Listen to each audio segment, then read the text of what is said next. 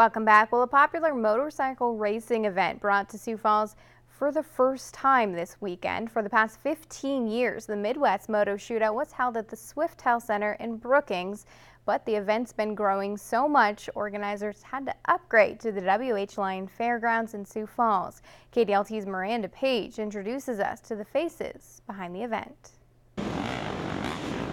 The Midwest Moto Shootout is a big event that formed from small roots. Besides the racing and all the big boy toys, what makes the event so special is that it's all family oriented. That's because the entire event is ran by a family, the Petersons. Brothers Dustin and Jesse grew up racing. When we were younger, our parents bought us some little four-wheelers and we kind of got our feet wet with that. I was 6 when I started. Six when you started? And I was just about 9. Nine?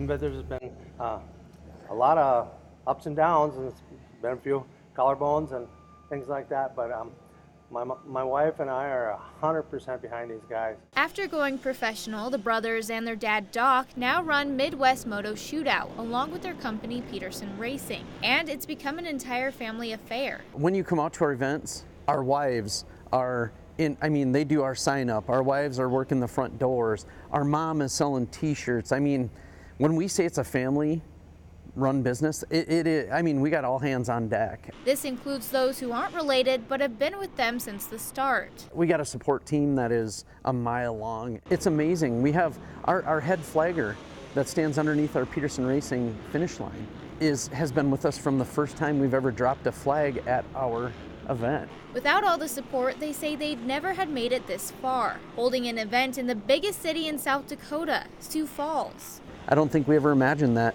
someday we'd have an event like this that people travel thousands of miles to come to. The first year the Petersons held this event in Brookings, they had around 65 riders. It has since grown to around 400. It started kind of small, but now we're probably as big as any supercross arena cross in the Midwest. Their next goal is to hit 20 years and to keep sharing their passion of motocross with South Dakota. Miranda Page, KDLT News. The Midwest Moto Shootout runs through Sunday. Tickets are only $10.